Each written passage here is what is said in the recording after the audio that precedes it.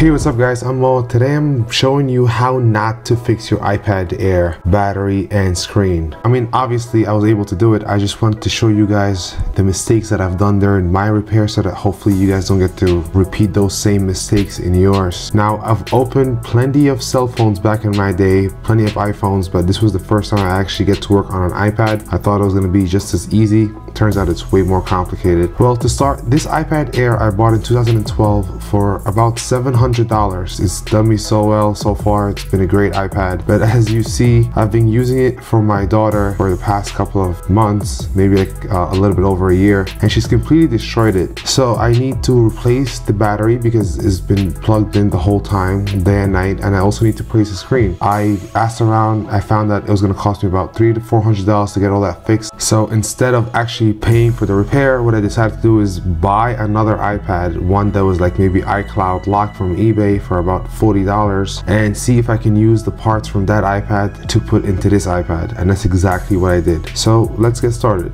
I couldn't find my heat gun for some reason, so I'm using my wife's blow dryer. I know it's really ghetto, so I recommend that if you're gonna do this, you should really get a heat gun, or maybe you just use the blow dryer for a little bit longer than I did. You want to start by heating up the left side of the screen first, because that's the first side that you want to take off, because if all of the ribbons are on the right side. So as you see here, I'm starting with the bottom left corner. For some reason, all of the videos that were showing this repair did not show which side to start on, and I think this is the best side because there's no ribbons there whatsoever. So the bottom left corner is the first corner you should start in. Now, as you can see, the screen is already cracked in multiple spots. So once a screen gets cracked, it actually becomes really weak. So no matter how much you're going to heat it up, it's always going to be a little bit weaker than a regular unbroken screen. What you see here is me trying to pry the screen open with a metal tool. You should never be doing this unless you really don't care about the screen, which I don't in this case because I'm going to get rid of it anyways.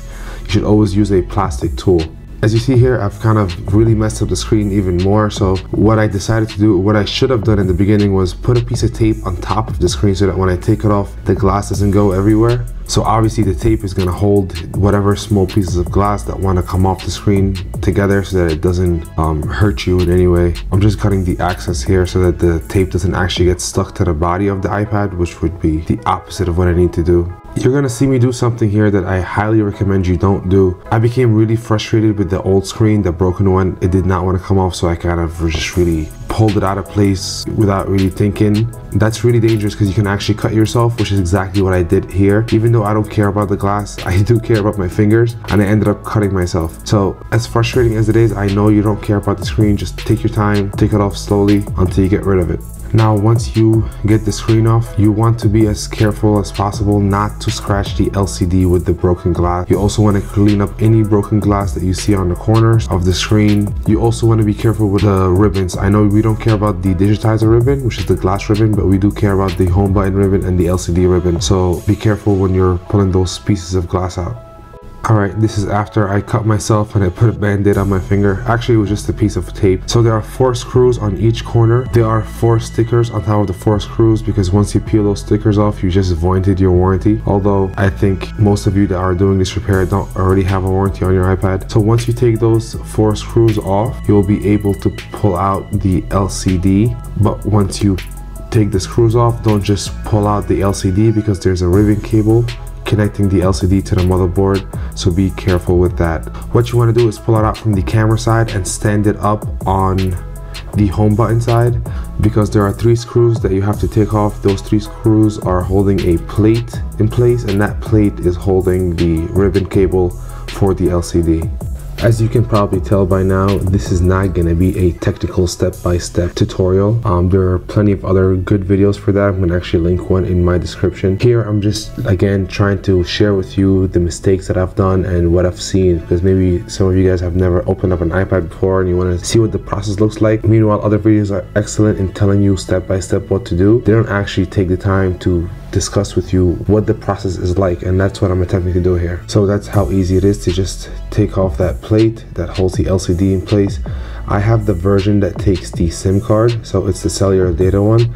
So my motherboard looks a little bit different than the one that I actually bought, the Wi-Fi version, as you'll see later, because it has that additional section in there. Like I said, this is not going to be a step-by-step process, so I'm going to speed up something. What you want to do is be very careful when you're taking off these ribbon cables. See if there's a sticker on there, take the sticker off. I didn't have tweezers at the time. Tweezers can be very helpful and be your best friend in this situation by taking the stickers off and then lifting the latch up to pull out the ribbon cable, and not having a cut on your finger also helps tremendously. So be very careful when taking the screen off. Now in the video that I will share with you, they will show you the placement of all the screws, but you can really figure it out on your own. There isn't any hidden screws or anything on this iPad. Everything is shown out in front of you. A lot of the things that you have to just be careful with is the ribbon cables. Alright, so I finally got the white iPad that I bought. This one was actually iCloud locked, but that doesn't matter to me because I'm not using the motherboard. Taking off the screen was so much easier than the first time because the screen again wasn't cracked, so it's intact and it's much stronger and tougher. So it responded really well to the blow dryer or the heat gun, hopefully in your case. Again, take off the 4 screws holding the LCD, pull it up so that it's sitting on the home button side. Take off the 3 screws so that you can disconnect the LCD and also disconnect the digitizer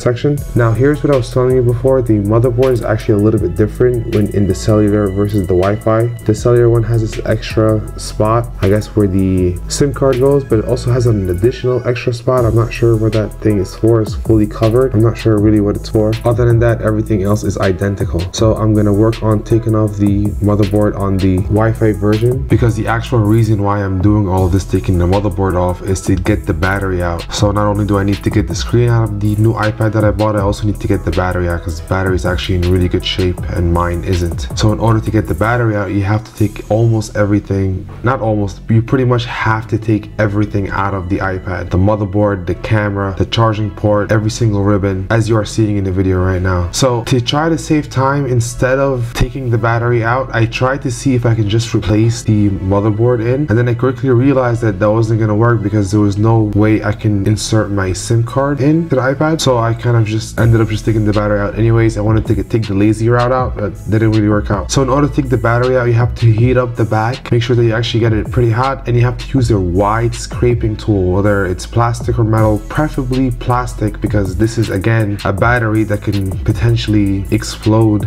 So you pretty much have to be very careful, and I was pretty careful and I was confident in my ability. If you're not, make sure you're using a plastic tool. And you notice here I have a guitar pick right between the battery and the motherboard because I don't want to connect the battery to the motherboard yet, not before I connect all the other ribbons and flex cables. I heard or read actually online that it's much better to do it this way so that you don't short the battery or short the motherboard or anything like that. So I'm gonna just keep that on and disconnect it last second. Now you saw there I had all the screws already taped up in pairs or groups on a piece of tape. That's a really helpful way to do it so that you can remember which screw came from where. That's my system that I've been using for a while from fixing cell phones back in the day. If you have a different system like writing it down on a piece of paper, that can also work for you. Again, this is super speeded up. Like I was telling you in the beginning of the video, this is not going to be a technical step-by-step process, although it is a lot of work and it will take you a long time. If you have any experience opening up device before, I don't think this is going to be that complicated because this is the first time I ever opened an iPad and I found myself being able to do it without any problems. Finally, I'm connecting the battery to the motherboard, the digitizer, and the home button and the LCD. I just wanted to test that out really quickly, make sure it worked, and this was the magic moment. I was so happy. I didn't think it was gonna work after all that trouble that I had with the digitizer in the beginning of the video, and I said to myself, you know what, all I did was actually lose $40. It's much better than spending $400 on a repair, so we'll see what happens. So I actually ended up getting really excited to see it finally power on. So now I'm closing everything off, and what you see me doing here is clean the LCD because obviously there's a lot of glass and fingerprints on it. So I'm just using water, a lens cloth, and a rocket blower just to get every single piece of dirt and dust out of the way. That's it. I put everything together, give it a final wipe, turn it on, and bam, everything worked like it should. The camera, there's my 6D Mark II. Camera works great, digitizer works great, the LCD, everything works as it should, the volume, and that was my experience. Alright guys, I really hope you enjoyed this video. Make sure you give it a thumbs up if you liked it. Make sure you hit that subscribe button because next week I will be doing the same thing I did on this iPad to an iPhone 6s Plus. So let's see how that one goes. Take care.